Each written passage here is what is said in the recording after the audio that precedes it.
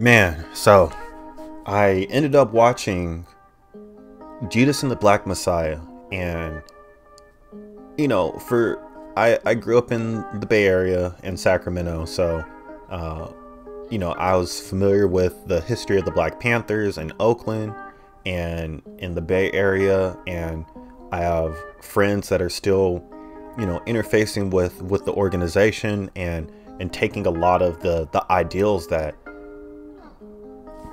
they championed, and really are trying to see that come to a modern day rendition. And looking back at that movie, it's one thing to hear about the stories that friends and family would talk about, but it's another thing to see it all sort of happen and take place, to where like you really get an idea of like what people were going through just to experience decency, right? Like, this stuff has been going on for years, and when I saw the movie, it really, it was frustrating. And it was frustrating because we look at this whole insurrection thing, and we look at how people were talking about how the Black Panthers are trying to take over and kill all the white people and all that stuff, but they weren't. And really just looking at just that whole experience, it just really stood out to me that this is just this whole situation it's messed up. Like, it's really messed up. And so after watching it, I was just like, okay, I worked on a Breonna Taylor project. I worked on the George Floyd project, and I'm exploring like social impact in AR, right? Like, those are the things that I'm trying to really explore and put out there so that others can explore. And there was always like a quirk with it, right? Where with the George Floyd thing, it was just AR app without code, basic ground plane tracking, put a model there, scale it, rotate it, take a picture, have it exist in the world. And then with the Breonna Taylor thing, it was really about, using, like, harnessing the power of technology and paper as a technology to build an experience that is very personal, but also dynamic. You have sound, you have music, you have motion, all those different things. And so with this one, I wanted to sort of combine the two, where you have an experience that you can place, and then you can enhance it. You can augment that experience that's already being augmented, right? And so using animation, using a timeline, using sound, using all these things that happen in sequence, but are also very dynamic. It provides a very interesting thing, and then you could go out into the world and you could augment the world and have it literally come to life in unimaginable ways. And you could scale it and rotate. You could do all those other things too. And it's just augmenting, layering on those things. And with this, I really have been exploring that. The interesting thing about it was, like, I wanted to pay homage, and I wanted to speak to something that really spoke to me about the movie, was that the things that they went through, particularly Fran Hampton and everybody there, was that they were sacrificing something for an idea that they never get to experience. And so their existence and their efforts have impact, and those implications are widespread. That just seeing a glimpse of his life and how that was portrayed inspired me and impacted me to innovate in this way that uses a medium in ways that just haven't been done. And I would say, like, the technical aspect of it not being done, but the idea that you build these memorials these immersive memorials that you can take with you everywhere you go.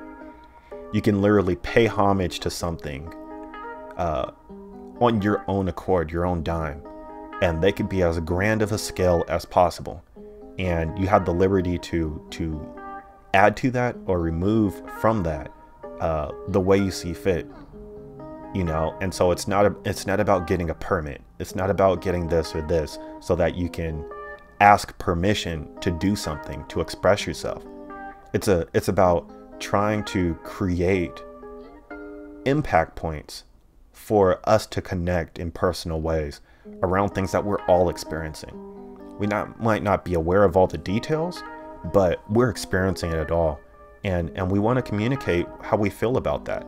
And so, you know, it's, you know, I always catch myself when I'm, you know, inspired to do stuff based off of the lives or the tragedies of other people, particularly Black people, that have been happening. And it sucks, you know, it really sucks sometimes. But when it comes to impact, like, we're all impacted each other just by very existence. And to say that, like, we don't have power to change things, or we don't have agency, it's, you know, to acknowledge that shows that there is an impact and that there is agency. Because you could wake up one day and you just say, I just want to check out, and you can, because you have agency to do so. On the flip side, you could say, I just want to keep going, you know, I want to see where it goes, and you can, because we have agency to do so. And people will continue to tell us that we can't, but time will tell, you know, once you just grit your teeth and keep grinding away. And so despite Fred Hampton going to jail and, you know, just losing his friends, not having access to things, like, he kept down that path. And, you know, for me, sort of going into medicine and going into this whole immersive space and trying to get more Black people into it, like, it's you know, these things have consequences, day-to-day consequences, that I have to figure out how to navigate. You know, I got to make sure that projects I'm exposing people to inspire them to create them. I have to make sure that we're all able to, like, communicate in a way that you know, we're able to disseminate all these opportunities, right? Like, it's you know, it is what it is. And I think just having the liberty to be able to pay homage in this way, and then also create inspirational points that further that inspiration, it's you know, it's a privilege that I truly appreciate. And so, with it, as usual, you know, thanks for all the time and the energy and stuff that you all have been, you know, giving me over this journey. And be sure to check me out on the Future of Everything Festival. Be sure to, you know, just tap in with me. Patreon.com/Iltopia. Iltopia.com. Shop.iltopia.com for all the merch. Stuck on an Island for all the podcasts and YouTube videos. PDX Black Rose. Black Superheroes Matter. Really appreciate the time. You know, appreciate everything. And, you know, still down this path of trying to pay for medical school. So, you know, let's like, subscribe, do all the stuff, you know, and really excited to just continue this journey. So, adios.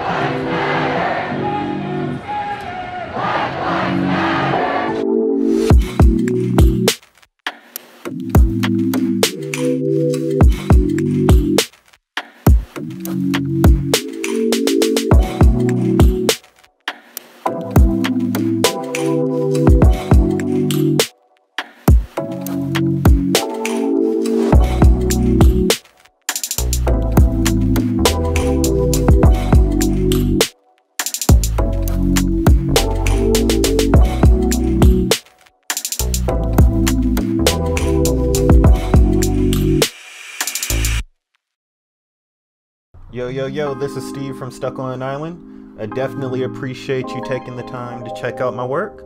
Follow me on all the social nets. Be sure to check out my studio, Iltopia, on all the other platforms. And if you want to get some merch, check out shop.iltopia.com.